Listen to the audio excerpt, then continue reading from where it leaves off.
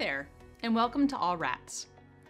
Who here has told their friends they have pet rats, or think pet rats are cute, and gotten in response either a disgusted look on the other person's face, or even a mean comment towards your loved pets?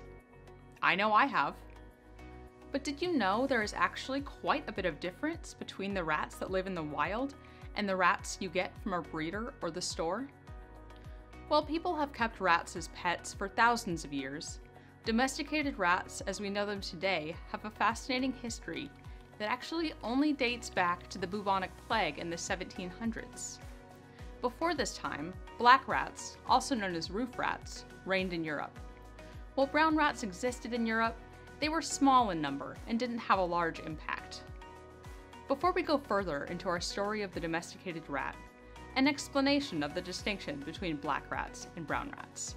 Black rats, scientific name Rattus rattus, are smaller than brown rats and are arboreal, meaning they prefer to live higher up off the ground. Brown rats, scientific name Rattus norvegicus, are larger and prefer the lower turf, hence the nickname sewer or street rats. As you can imagine, these two kinds of rats do not coexist well. And when the brown rats came to Europe from Asia in a mass immigration, aided by the Industrial Revolution, taking away a lot of the habitat of the black rats, they replaced their smaller cousins in the European cities. Well, people weren't thrilled about the large rodents running down their streets, I'm sure. And so to combat the surging number of rats, the profession of rat catching began. Rat catching is a pretty self-explanatory subject. They would catch the rat and dispense of it in some way. Sadly, most of the rats caught would then be sold to sportsmen to be used in rat baiting. Now, if you're sensitive to the subject of animal death, you can go ahead and skip this part. I'll put a marker down below where the sad part of the story ends. Rat baiting involved putting a lot of rats into a pit with a terrier. Then people would make bets on how long it would take the dog to kill all the rats.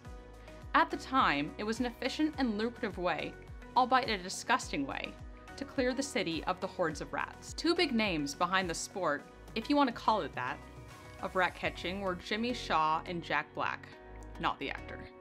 Jimmy Shaw was a manager of a large sporting house in London, and Jack Black called himself the Royal Rat Catcher of Queen Victoria.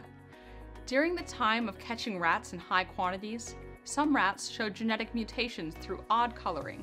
Whether albino or some other color variation, these were seen as unique and kept by rat catchers and sportsmen like Jack Black and Jimmy Shaw, who would breed them or sell them to ladies as pets. Though these men started the interest in the different color variations in rats in the mid-1800s, it wasn't until 1901 that a woman named Mary Douglas really spearheaded the fancy rat movement.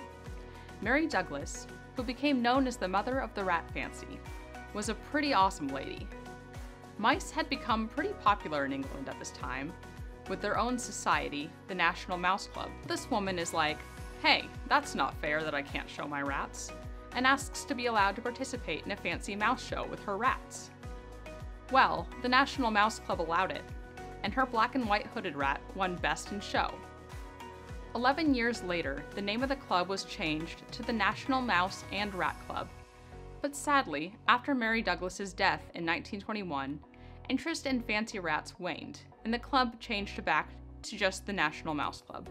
This began a bit of a dry season for domesticated rats, and although a few people tried to get clubs up and running through the years, it wasn't until half a century later, in 1976, that the first rat society was successfully formed by Jeff Izzard and Joan Pierce.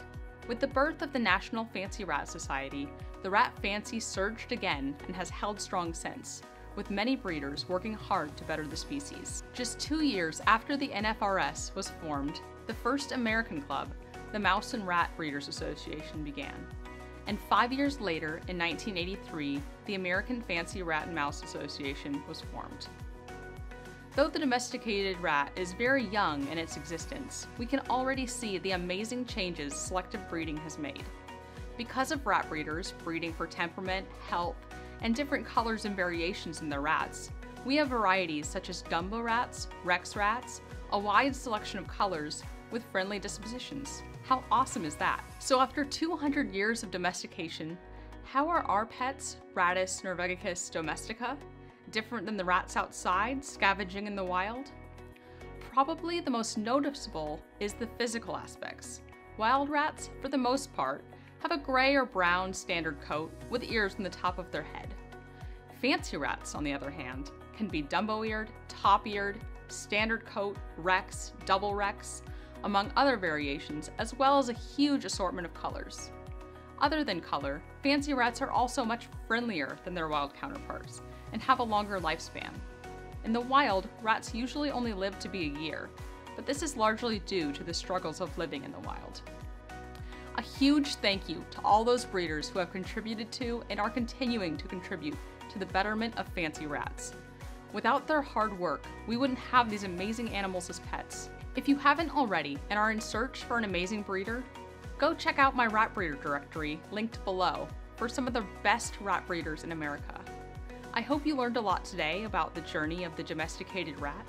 Let me know what you thought in the comments. To make sure you don't miss any great rat content, don't forget to subscribe and hit that notification bell. You can also follow me on Facebook and Instagram at allratsmischief, which I'll link in the description below for you. Thank you for visiting All Rats, and we hope you have a ratastic day.